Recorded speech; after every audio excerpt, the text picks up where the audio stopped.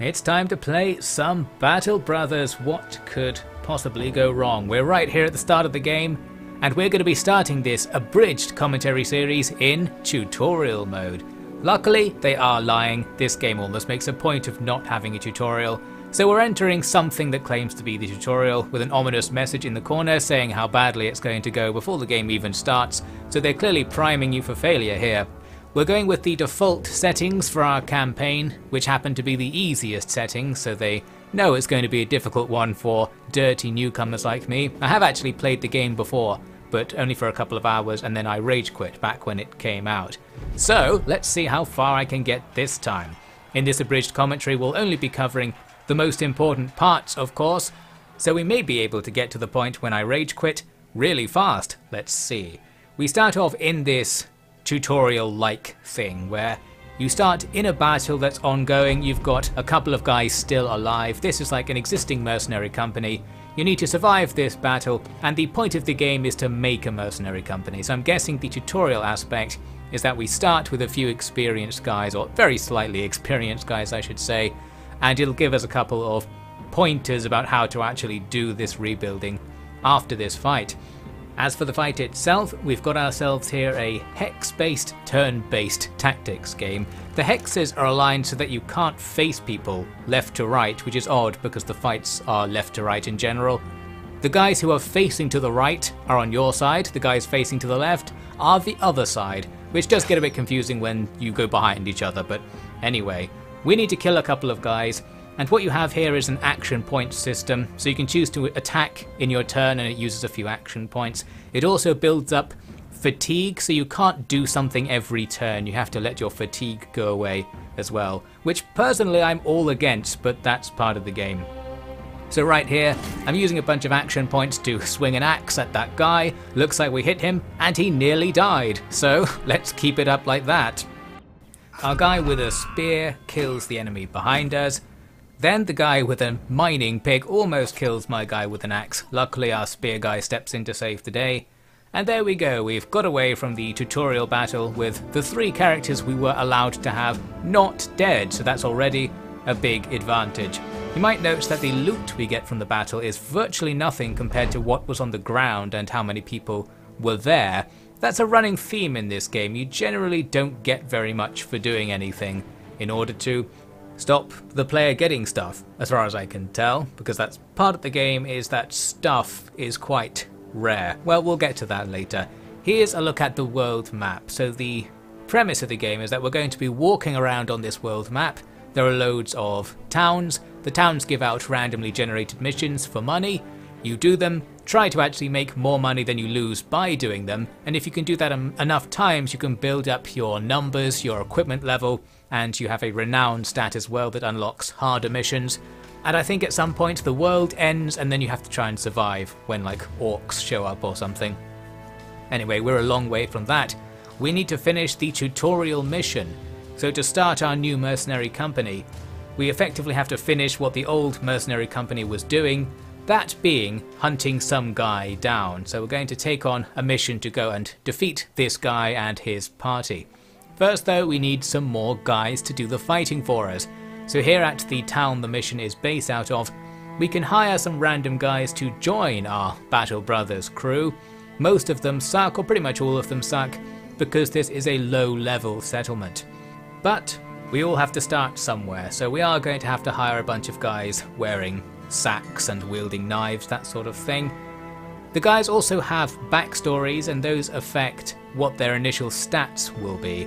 I ended up buying one expensive guy and a couple of random guys just to fill out the numbers. We then also have to buy them some stuff to fight with. They just come with pretty much nothing, the most basic possible equipment, so we need to buy equipment from the shop here. Getting a couple of shields, for example, might allow us to not die. That was something I remembered from when I played before, that having shields was very useful. Our expensive guy comes with a level up to apply, so we slightly increase his stats. The level ups don't seem to make an enormous difference as far as I can tell, so he's essentially as weak as everyone else. I think the equipment you're holding makes a bigger difference, but feel free to let me know how that all works in the comments. So we've eventually geared ourselves up, I did buy some armor as well. We've essentially used up all of our cash. So our party of 6 brothers now is good to go. You can have 12 fighting at a time, so that's something we need to aspire to be more efficient. There was a brief aside to this mission where you had to go and talk to a local town, but that didn't really do anything, so soon we're back where we were before. I hired another guy at this point. I just thought I'll get a cheap guy and give him no equipment so that he can just run out in front of our line or something and take arrows, that sort of plan. We are going to be eating food during our trek out to find our quest location, and you have to pay your guys daily salaries. So you're constantly losing money and food, which costs money, and you need to make more money than you're going to lose along the way. There was also a tools stat there. Tools are something you use to repair your gear. At first I thought that wasn't going to matter very much, but it matters an enormous amount. I'm playing Breath of the Wild at the moment, a game famous for its low durability equipment. This game blows it out of the water. Your equipment's pretty much going to be gone in most battles, so we're going to need lots of tools. Anyway, here is this battle. So this is the finale of the tutorial essentially. We just have to defeat this small band of enemies. What I thought I'd do is line up with our guys with shields roughly in the middle, but the enemy you can see are kind of moving downwards, and that is because my crazy running guy in a sack carrying a knife is doing the job. I wasn't really sure what job this was going to be. I thought if I just kind of run round behind them, maybe we can aggro a couple of enemies away from the group and make things easier. That's the plan. In the meantime, our guy with a crossbow can shoot at the enemy, and there we actually get a hit. The crossbow has a very poor chance to hit, so we're getting lucky there. Generally everything has a poor chance to hit, I should say, but the crossbow is particularly bad, especially at long range. Here I'm stepping in, trying to surround the edge of the enemy group after they effectively didn't move during their next turn. Unfortunately, you can't very often advance and attack, especially with two-handed weapons, so we're kind of just standing there now. Another shot goes off, and we've almost killed one of the enemies with our crossbow attacks. That's pretty good. Very low probability for that to actually be happening, so this is good luck. And the enemy are going after my sacrificial guy at the back there, meaning their leader, the guy we're actually supposed to kill, is now locked in combat with us, while his bodyguards are off doing nothing down to the right. Could be useful. Unfortunately, he's almost killed my expensive guy, which is a shame. Guys without shields can get killed very quickly in combat if you get bad RNG and the enemy happen to hit you. Unfortunately, what you can't do is choose what order to take your guys' actions in each turn. So we can't be too strategic, you kind of just have to work with the order that appears. Because Meinrad here has a shield, we can do a knockback move that makes the enemy in front move back if it connects. I was just sort of trying it there. I don't think that was a very good opportunity to do it, so we've made the enemy step back a bit. It does mean if they want to attack me again, they need to step forward, but in this specific case, they're knocked back to a position that's still next to somebody, so it doesn't do anything. We can also do this raise shield move, shield wall. This means you're less likely to die when the enemy attack you, of course. The downside is it massively builds up your fatigue, so you can't hold your shield up for a long time. It uses more fatigue points than you regain by waiting around. So you need to sort of strategically gamble by sometimes not raising your shield if the opportunity arises. I'm trying to escape with my nearly dead expensive guy here, but it turns out that if you try to move away from an enemy when you're next to them, they automatically attack you, so we actually get even closer to death as a result. But we've learned a lesson there, I suppose. Looks like the aggro plan, though, is still working. They're very distracted by that pointless guy off at the edge of the map. And that's doing wonders for my crossbow guy, who is still able to stand in a relatively dangerous open position and snipe away. Unfortunately, they've got a ranged guy as well who shoots him right back there, so need to be a bit careful. Whether my crossbow is better than their regular bow, I don't know. We do know what's good though. It's our guy with the spear who yet again takes down an opponent. So far he's doing most of the work. Our other guys have much lower chance to hit. I think a regular weapon has about a 50% chance to hit, but a spear it's more like 70, and then there are other modifiers like the skill of the user.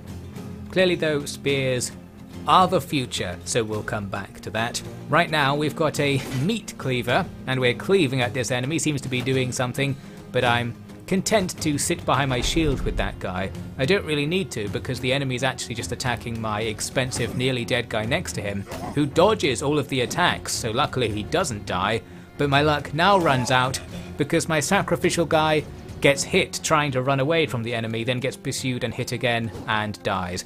And then in the main enemy's next round he does kill my expensive guy.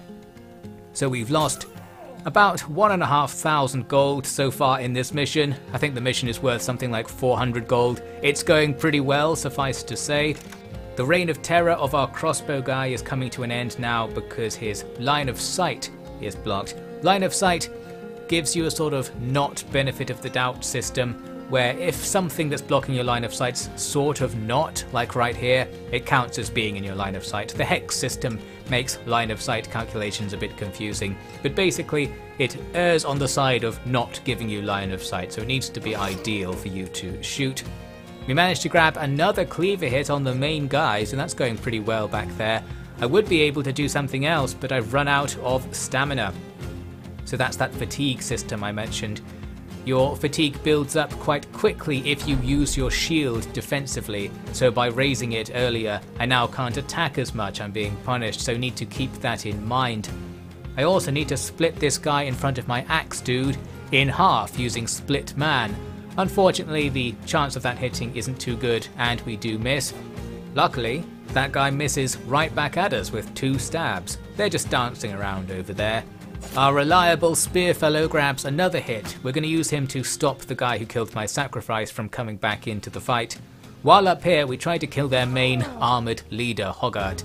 We grab another hit with our mining pick guy, so we've blasted this guy quite a few times. He's got no armour and barely any health. Sufficient that when we get our next hit, it finishes him off. We also killed the guy at the bottom of the screen with our reliable spear fellow. Then we have to surround the enemy archer. Our axe guy eventually lands a hit on him and finishes him off with no further casualties, so there we go. We lost 2 of our 7, although one of them was sort of expected. The Thorismund sacrificial running strategy kind of worked. Was it worth it? I don't know. But the loss of Hakon there is very annoying. Looking at the loot, again, not very much, and you might note there's no armour here. Well, not very much armour, just that one bit of a hat. The thing about this game is that armour functions kind of like another health bar, but when you lose that armour bar, the armour item itself disappears. So in a fight, when you attack the enemy and their armour goes down, their equipment disappears and you can't pick it up afterwards. There are apparently ways to stab through armour and kill enemies without their armour bar being completely depleted, and then you get some loot off them as a result. But for now we just pick up a couple of broken weapons and walk home. So we need to go and grab the payment for this job, but as mentioned we lost quite a lot of money on the job, so overall perhaps not the best mission. What we have achieved though is the completion of the tutorial. So that's why I said there's not really a tutorial, that was it. Doesn't even really tell you what to do, we're just here now, so we can do our own thing. I'm actually wasting time because time is moving while I'm reading tooltips. Should never even be reading tooltips in the first place, that's just not my style. So now we need to get more missions to try and get some money and build our way back out of our not very good situation. There happens to be a mission at the town we're already at. It's a 1 skull mission, meaning it's the easiest type, so that's good news, although I didn't know that at the time. You can also negotiate for getting more pay in missions. I didn't in this case. We're going to get paid 450. I think if you ask, they sometimes pay you a bit more, but they like you less or something. Before we head out though, we might as well gear up. We can sell a few of the weapons we got for negligible profit, and buy some armour as well to make us a bit more survivable. So our team's now a bit stronger. We applied some level ups as well, and we're good to go. We've got plenty of food. Let's go hunt some beasts out there. I could also hire another guy, but then I would have so little money that I might not be able to stay out for long, so I didn't want to do that. I just walked off with my 5 guys. We found the wolves pretty much right away. It's 3 dire wolves. This sounded to me like a nice easy battle, fighting 3 wolves. Surely that's better than fighting like 4 humans, which we did in the last battle. Well, not necessarily, as we'll see. we start at a sort of strange angle to the enemy. That's because where you put your guys in your little equipment menu changes where they start in battle, so I didn't realise that. You need to move them towards the middle of the menu to have them be on the same axis as the incoming enemy. All we're going to do then is walk towards these wolves and attack them. Not too much we can do, they're doing the same thing back to us. Trying to have the shields out in front but failing miserably, and our axe guy does get torn up over there. Our shield guy gets a bit less torn up. These wolves have a low action point attack, meaning they can attack you a lot in the same turn. Inconvenient. So now it's time for us to start stabbing them. I tried to focus down the one in the middle here, and we nearly killed it. We took off all of its quote-unquote armor and most of its health, and now it's trying to run away, which means I think it won't fight us. Unfortunately, the other two are fighting us, and our axe guy gets annihilated. Looks like his head exploded or something, so that's inconvenient. And our reliable spear guy nearly dies. He loses all of his armor and 95% of his health, so if anything touches him now, he will just die as well. This isn't going very well, is it? We've already lost more money's worth of guy than we're going to get paid for the mission. Although people were saying before I played, don't fret about keeping your party members alive, I can't see a solution that it involves letting your party members die at this stage, because you'd have to pay to get more, and that will just mean you're in a never-ending cycle where you can't make any money. So I think you do need to keep your party members alive. You can save scum in this game, but I am going to be Iron Manning it for this campaign because that's just how I roll. Our crossbow guy messes up again with his super low accuracy, 40-something% chance to hit at nearly point-blank range. Unfortunately, our spear guy gets mauled to death in the enemy's subsequent attacking turns. And now we're just here trading blows, really. We just need good RNG. Maybe our things will hit, maybe theirs won't, maybe we'll eventually kill them. And our crossbow guy continues to disappoint. We can reload, fire again, that low probability hit, missing once more. So at this stage I was pretty disillusioned with crossbows. I was convinced that spears are the way to go. And we'll be getting some more spears soon, but it's probably not going to be these guys by the looks of things, because while we don't lose this fight, we win in terrible condition. Our two melee guys are nearly dead with all of their gear wrecked. Our crossbow guy is okay, but he's not very good anyway. The final wolf actually retreats and we can just let it go because the "it's over" button was very appealing at this point. It is over. Our crew is basically dead again, with 3 party members and essentially no money. It's going to be very difficult to buy our way back out of this situation. One thing that you can't do, which I thought maybe you would be able to do, well, I guess I didn't really expect this, was to be able to take the money off of your fallen brothers, because you're paying them to come with you, but presumably they're still carrying the money when they die. You could take it back. Unfortunately, that's not quite how the game works. You don't even get most of the stuff they're wearing when they die because it explodes in battle or something. So that's the end of that. This isn't actually the end of my campaign, but it kind of is for this first leg. Essentially, I went back to town, spent all of my money again to try and put together some more dudes. I got lucky with a mission that was just to walk somewhere, so I got some extra money for free, but then the next mission I had to take on was the wolf thing again, and they absolutely annihilated me again, so that was the true end of this attempt. I actually had one last hope, which was that if I have my final surviving party member stand outside of town, when the wolves who were chasing me around the map come to attack me, maybe like guys would come out of the town to help or something, but it's not quite like that, unfortunately, so we end up facing this battle. I was able to retreat from that battle, so we didn't get game overed or anything, but afterwards I went into the menu and hit retire, which is how you just end your mercenary career. It's not going very well, suffice to say. And here we are, begging on the streets. The text says we eventually joined someone else's company, so not quite the worst possible ending despite our 0-point score. We didn't even die. So that's that, and that was Battle Brothers. I think that was the same experience I had when I played this when it first came out. I think I got the game for free when it released, played it to pretty much this conclusion, and that was the end of that. But because this is now a professional playthrough, we're going to come back using what has been learned in this first disaster to try and do it a second time. Therefore, here we are back in the initial tutorial battle. It's actually going a bit worse this time. Our crossbow guy has been beaten up but is somehow still alive. I wonder if it doesn't let you lose this battle. Maybe the enemy can't hit you or something so that your initial 3 members are always alive. I don't know. Well, I suppose it can go better in that your equipment can survive the battle more. In this case, we stab our way to victory, and there we go, another first tutorial battle successfully won. I think we did get less loot than last time, so it is going worse so far.